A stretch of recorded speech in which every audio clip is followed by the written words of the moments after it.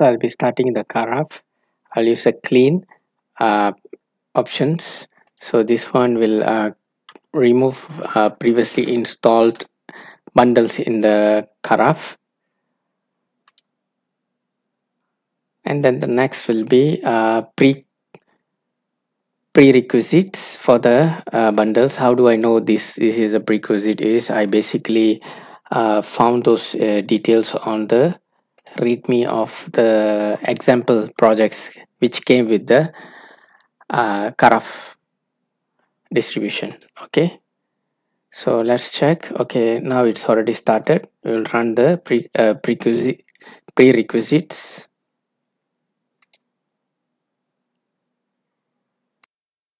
Install this. The dependent features has been installed. So the next is to install the project we built earlier.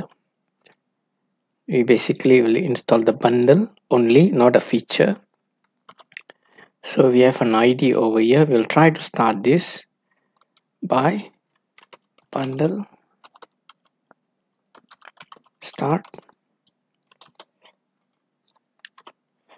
Okay, now it's throwing some exceptions because it needs some dependent features. So as you can see, it says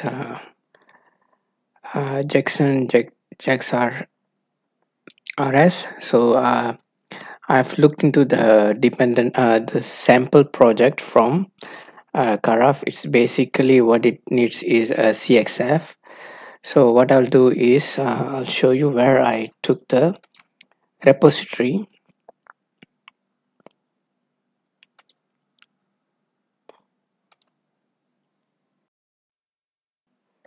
So from the feature.xml file, so there are some repository I need to have. So I'm just going to copy this. I need to install this repository. Before installing the, I already have it in the troubleshooting commands over here, so I'll just copy this one.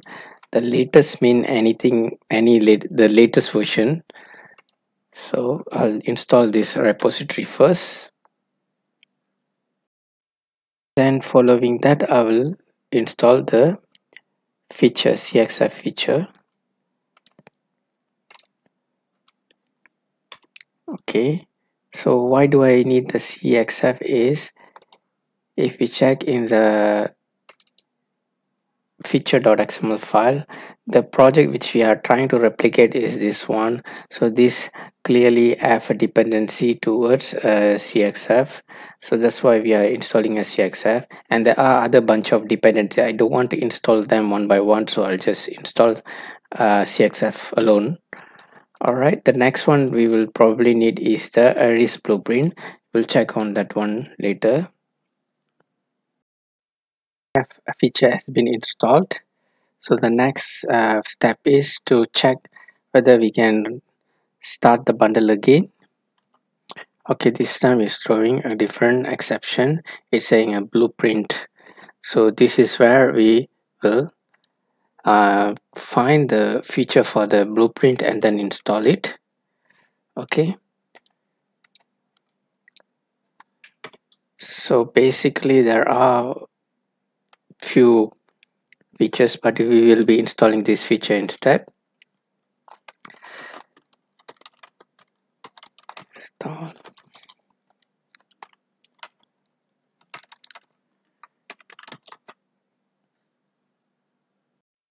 It's done, and now we will try to restart our bundle again. We'll check the status.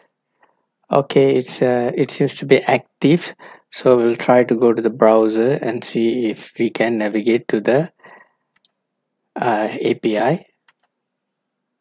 Okay, as you can see, it works. So if you put some text there, okay, something went wrong, but basically it works. So far it's something, a bug on the API. Beside that, it works. So that's all. Thank you very much.